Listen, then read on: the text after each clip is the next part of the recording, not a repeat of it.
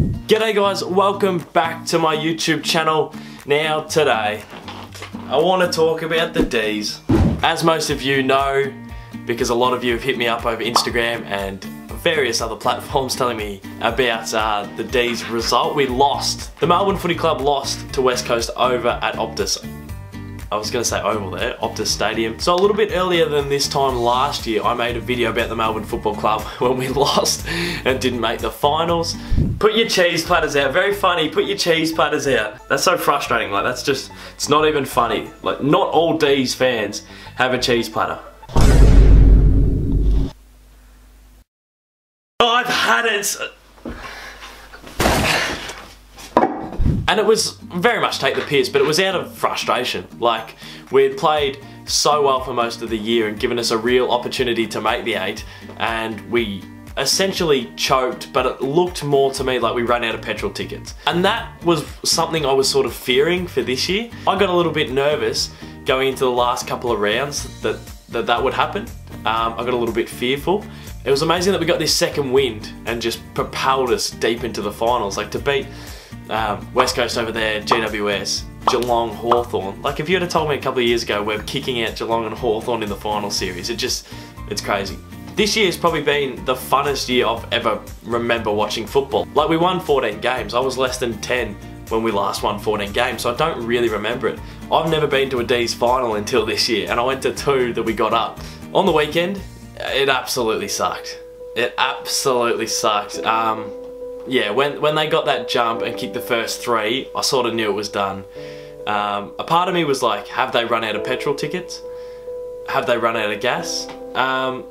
I just reckon West Coast were just so switched on and so ready for that. Even though we said we were going to be ready and, you know, we said we wouldn't be overawed by the situation, I think you could just tell that the Dees didn't handle it well. But that's okay. That's okay. You know, I was hoping we'd make the 8 this year. We did. We won a couple of finals. That's a tick. The last game was very disappointing, and there's no doubt about it. But if you look at the bigger picture, it's been an awesome year. And I just thought West Coast looked on. Like, it wasn't like we got pumped and they were fumbling and pretty ordinary. Everything they touched turned to gold. And as hard as it was to watch, you know, they are the better side. Geez, it would have been nice to pinch it though. I was really pumped this year that, I don't know, we filled a couple of holes. Like we got Jake Lever, who after 5-6 rounds really started to play some good footy before he got injured.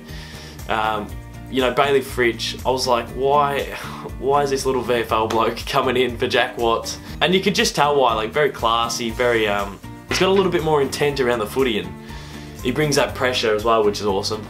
The big weed, oh, the weed. I've always loved the weed ever since he debuted. I was at his debut game against the Hawks where we upset them a couple of years ago. It's the first time I've ever seen a key forward show anything. But like besides Jesse Hogan, it's the first time ever at the footy club. Because I don't know, we always had key forwards that would come in and just struggle a little bit and then get delisted. Jesse Hogan came in and just showed straight away why he's going to be a gun. And Sam Wiedemann hasn't come in to that full effect, but it's the first time I've seen an 18, 19, 20-year-old forward come in and show signs that they're going to be good. We need a little bit of outside class, but your Jack Viney's and your Angus Brayshaws who killed it this year, Clay Oliver, I don't know. That is going to be some midfield in the future. Like, those names are ridiculous already at their age, and I don't know, another couple of pre-seasons, it's going to be so much fun to watch them. If there was someone we needed to target in the trade or draft, I'm not sure we've got many picks to hand off, but geez, a big boy in the back line would help. I was watching The Couch a couple of weeks ago and they were saying Jesse Hogan could go down back if Wiedemann and Tom MacDonald are working out forward.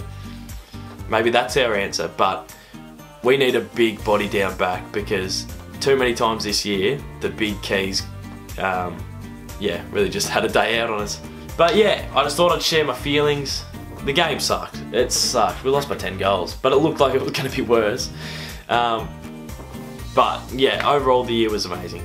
Amazing year. And I'm excited for next year already. I cannot wait.